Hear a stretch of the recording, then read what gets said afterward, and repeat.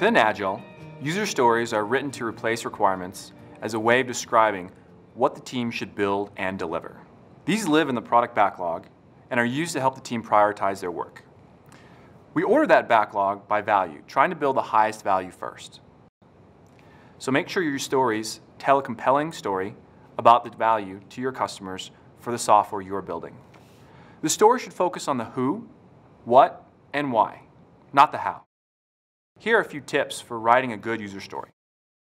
Always put yourself in the mind of your customer and the value they will derive.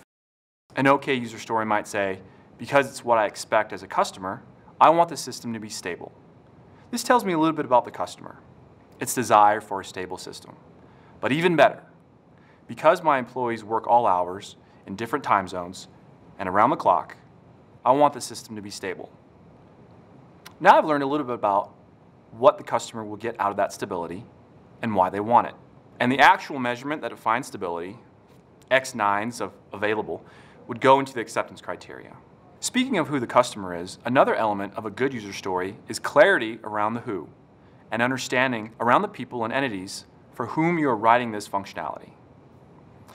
It's worth it to spend time creating rich personas that help the team understand their various users and customers, their situations, and their priorities. Any given user story might have multiple who's. Sometimes, your piece of functionality has more than one benefit for more than one customer or user. For example, an e-commerce site might have a user story to suggest where users can buy products as part of the search results. One who might be the business partner who wants to drive traffic to their retail site.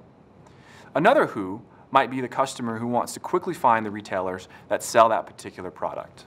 In these cases, when writing a user story, you may want to state the what and then write the who-why pair that tells a compelling story about all beneficiaries. My next tip is that user stories, just like traditional requirements, need to focus on the what and not the how.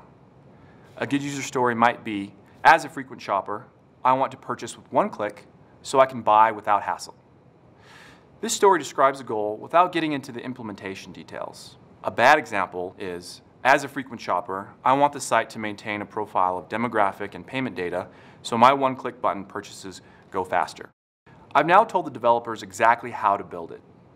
It might not be the best way to provide that value, and my story doesn't leave them any options.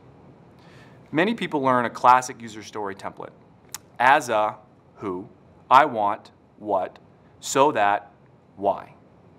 While templates are helpful for reminding us of the elements to include, the who, what, and why, they can also become too rigid, leading to tortured prose.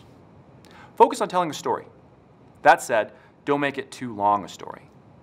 I can tell when I've started to provide too much detail when I fail the question test. When my team stops asking me questions, I know I've started to put in too much stuff. Take a little bit back out and have a conversation. A conversation is one of the most valuable parts of a user story and a key ingredient to a successful Agile team.